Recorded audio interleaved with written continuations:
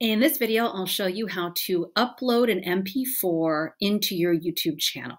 Whether you decide to make it a public video or a private video, the steps are pretty much the same. So what you want to do is start off and log into the Gmail account that you have tied into your YouTube channel.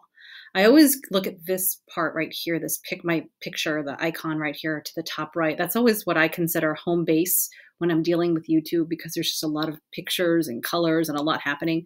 So if you go here, you click on your picture, maybe it's your logo, maybe it's your face, whatever it is, click on your channel and you can see that it is the correct channel that you're trying to upload your video to.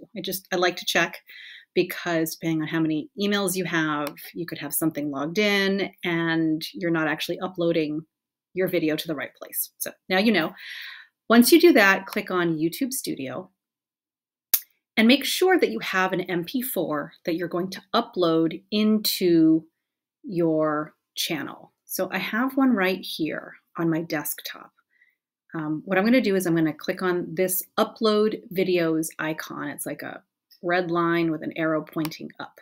So I click on that and I'm just going to drag my video, my MP4 for my desktop, into that slot. So there you go. And there you go. It's thinking. And you'll see right here that there are some things that are pre-populated in my video description. You can do that with your channel as well. And I highly recommend it, as it saves time. And you can see right here, there's a title.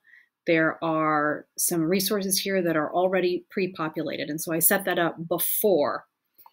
And you can use this whether you're sharing a public video or a private video or an unlisted video. But just be aware that that's available to you if you're wanting to save a little bit of time when you're uploading your videos. So what you need to know is, if you are creating an unlisted video, you may not need to use a thumbnail, but if you're creating a public-facing one, you definitely want to have these pieces in place. You want a good SEO-friendly title.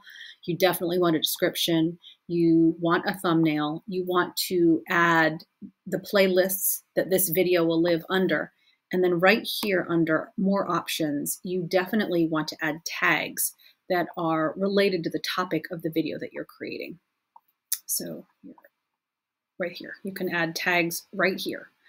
But if you are creating an unlisted video, so an unlisted video is one where the link is open to anybody, but it's not searchable. So if somebody has that link, anybody who has that link can view that video. So I probably wouldn't put like secret proprietary stuff on unlisted YouTube, because anybody who has the link can see that.